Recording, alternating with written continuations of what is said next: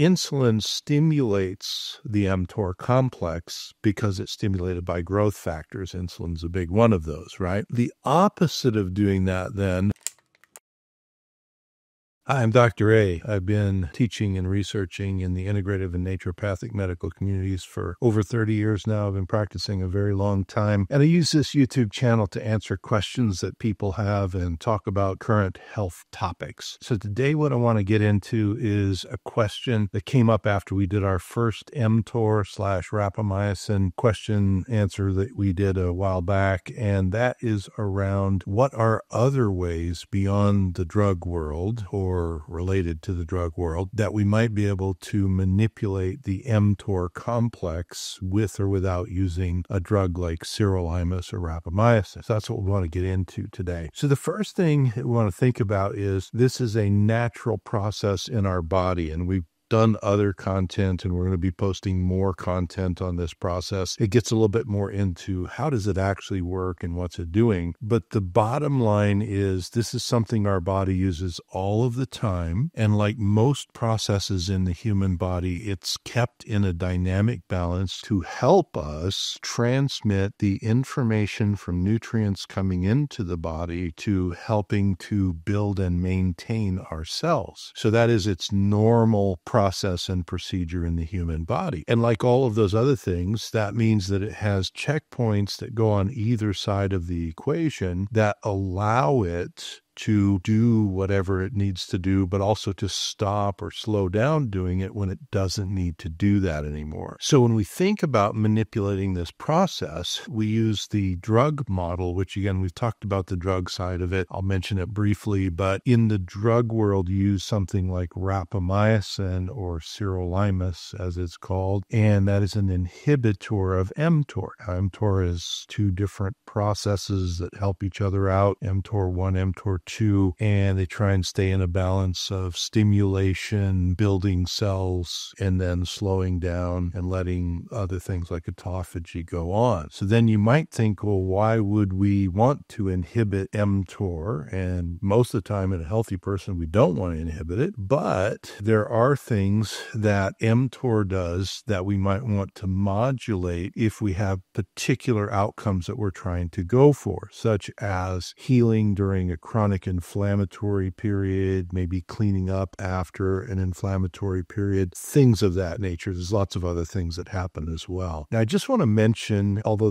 we're going to talk about non-drug avenues to manipulate mTOR, the concept we want to think about is we're not really stopping mTOR. So you hear mTOR inhibition, that's what the drugs do, but they don't stop it. Otherwise, it would stop your life. So it's one of those things where it's really more downward modulating the process. The next thing is that even in the drug world, we have the classic mTOR inhibition that might be rapamycin, also known as sirolimus. There's a newer drug called everolimus, although they're both fairly old at this point. And those are your classic mTOR manipulators. And then there's others in that category as well. And they're mostly used, at least on label, for anti-organ rejection. They're used as immunomodulators, immunoinhibitory substances. The other thing, though, in the drug world is there are some of the cardiac glycoside drugs which are also mTOR modulators. Now, this is interesting in that I do work, we talk about on this channel about it in the repurposed or off-label oncology drug world and repurposed off-label, inflammatory modulating drugs. And cardiac glycosides are in that category as well. And it might be partly because of this mechanism and partly because of other mechanisms. But the one you might have heard about was digoxin related to digitalis, a very old cardiac drug that came from a plant originally, foxglove plant, and then it was converted and people were given digitalis, which was essentially purified foxglove, and then digoxin, and now it's not used that much anymore clinically, but it turns out that digoxin is also an mTOR modulator as a drug. So it's a plant drug, digoxin's actually a drug. Quick interruption from the regular video. If you are a healthcare practitioner and you have an interest in this topic, we're going to put a link in the description below to my CE website and specifically the webinar that is about this topic. So see you over there. Thanks.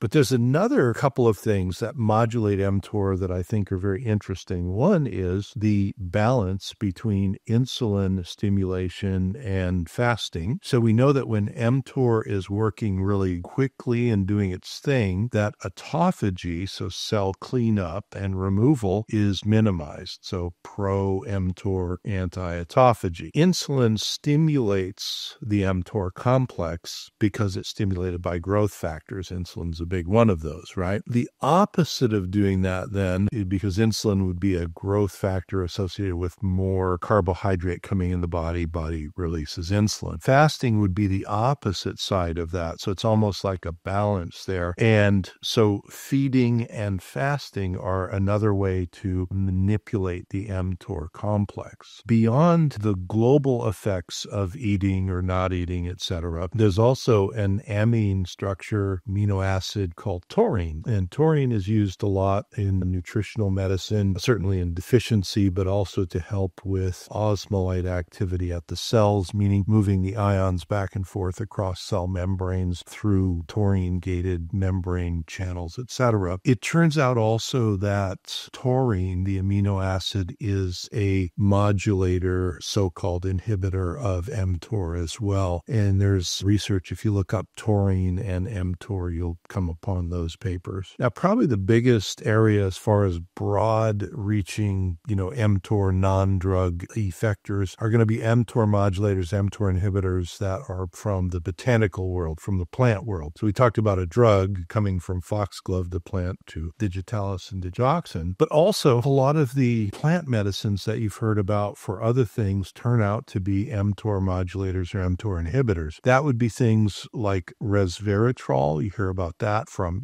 red wine and things of that nature. It's also resveratrol used in supplements. EGCG, which comes from green tea. It's a constituent of green tea that's used a lot in inflammatory problems. It's used as a supportive botanical in cancer, etc. Turns out EGCG is in there. Hinokiol, another one that you mostly see in the world of cancer and cancer support. Curcumin, which we see come up all over the place, is probably one of the most written about, one of the most published about botanicals in the world of health effects and healthcare and medicine. Another common one is quercetin, which is a bioflavonoid. Turns out that's also an mTOR modulator. Olive leaf and olive-related things, so olea europin being the Latin for olive, a plant, olive leaf. And things like hesperidin, it's a relative in the category of bioflavonoids with like quercetin and other bioflavonoids. A particular type of salvia known as danshen, often used in other types of plant medicine. And then some of the ginseng subfractions, so ginsenosides. Ginsenoside R1 is also studied as a mTOR modulator, mTOR inhibitor. And again, this is also used in integrative cancer care as well. Now we're going to do other topics on mTOR, getting into like its mechanics and how might it affect inflammation, how might it affect cancer care, how might it affect other things. But I wanted to just answer this question about what was there beyond the drug world of, sirolimus and everolimus that might modulate mTOR and might help. So number one, we got to remember it's a normal process in the body, which means it has things that stimulate it and then things that inhibit it. And that should go back and forth throughout the day so that we have a pro-cell growth time and then a cell cleanup time. So we kind of have this yin and yang of cell growth and cleanup. And then we also